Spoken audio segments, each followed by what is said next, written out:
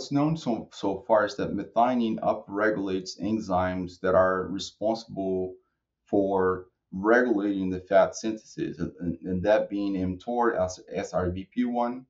And just so you know, the SRBP1 is a master regulator of lipid synthesis in all the mammal cells. And the process which these factors are believed to influence the milk fat in cows is through the de novo fatty acid synthesis.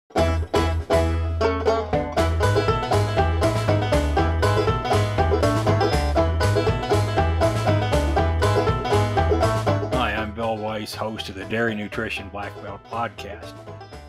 My guest today is Dr. Lucas Rebelo. He got his PhD from Ohio State. We overlapped a little bit while I was there. His dissertation work was on amino acid metabolism of dairy cows. He currently works for Adiseo, providing technical support for the Eastern U.S. Lucas, welcome to the Black Belt. Yeah, thanks for having me, Bill. What we're going to talk about today is the effect of methionine, and probably more specifically rumen protected methionine on milk fat. Right now milk fat's worth a lot of money, much more than protein. Why do you think an amino acid, which we relate to protein, would have an effect on milk fat? There's a growing body of evidence showing that in the literature pointing to this effect, Bill, the amino acid exert an effect on milk fat. It is likely, based on this research, related to the upregulations of some of the transcription factors or enzymes associated with the de novo fatty acids synthesis in milk, such as the mTOR or SREBP1, which upregulates and promotes de novo fatty acids. So this is obviously, since the studies I'm assuming are mostly with rumen protected, so this is a cow or a metabolic response. It's not a ruminal effect. Exactly. Yeah. Adiseo, a global leader in nutritional solutions and the provider of SmartAmine M, the best in-class rumen-protected methionine product for dairy producers who want to optimize milk production, capture more value from their components, and maintain the lifetime performance of their herds. For more product information and to calculate your return on investment when you balance your feed with amino acids, go to milkpay.com. How much, if at the standard supplementation rate for RP Med, what kind of milk fat responses should people expect, or can they get?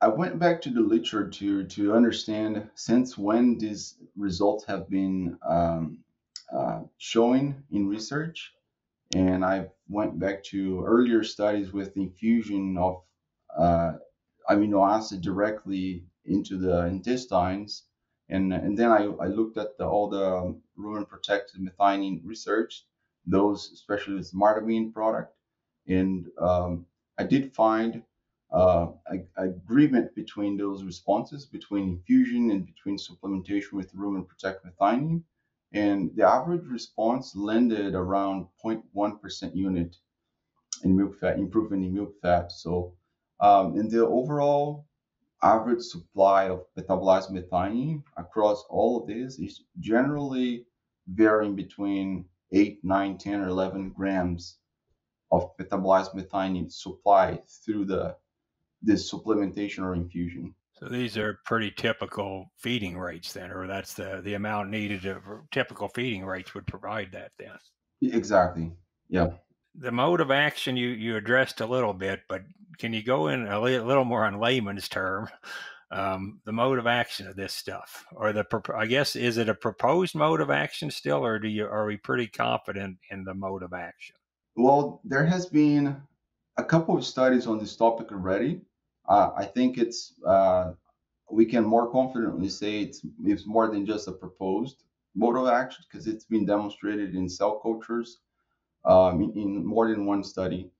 So yeah, what's known so far is that methionine upregulates enzymes that are responsible for regulating the fat synthesis, and that being mTOR, SRBP1.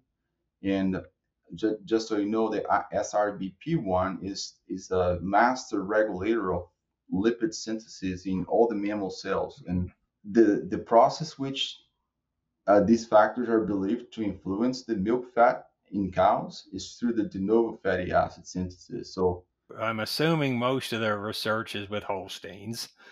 Is there any reason to think this wouldn't occur with Jerseys or crossbreds?